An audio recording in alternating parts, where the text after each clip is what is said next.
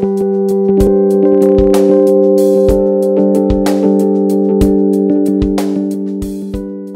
Michelle Dion in the Department of Political Science. I'm an assistant professor, and I teach courses on the politics of public policy and politics of the developing world, and at the graduate level, statistics and comparative public policy.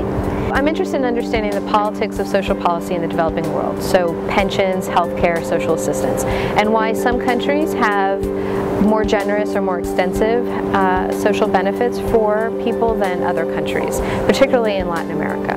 And so my more recent work has been on Mexico and trying to understand the politics behind the development of a fairly extensive, for the developing world, welfare state, at least for workers that have formal sector jobs in Mexico.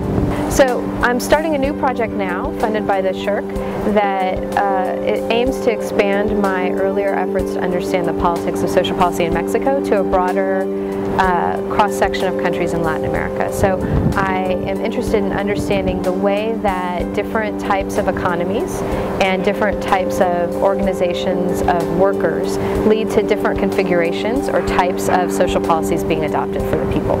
I like to get students interested in current events and what's going on in the world.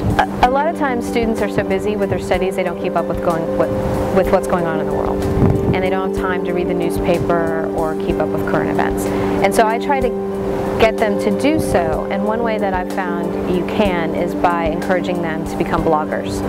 And so the idea is to encourage students to become like investigative reporters and to read widely, to think about the issues that are in the media more critically, reflect upon them, and incorporate the insights they've learned in class into an analysis of the current events that they're reading about, to become more critical consumers of whatever type of media it happens to be. As professors, we have a lot of technical knowledge that we can distill down to kind of key concepts, ideas, tools for students, give those tools to students, and teach students how to use those tools themselves to understand the world around them.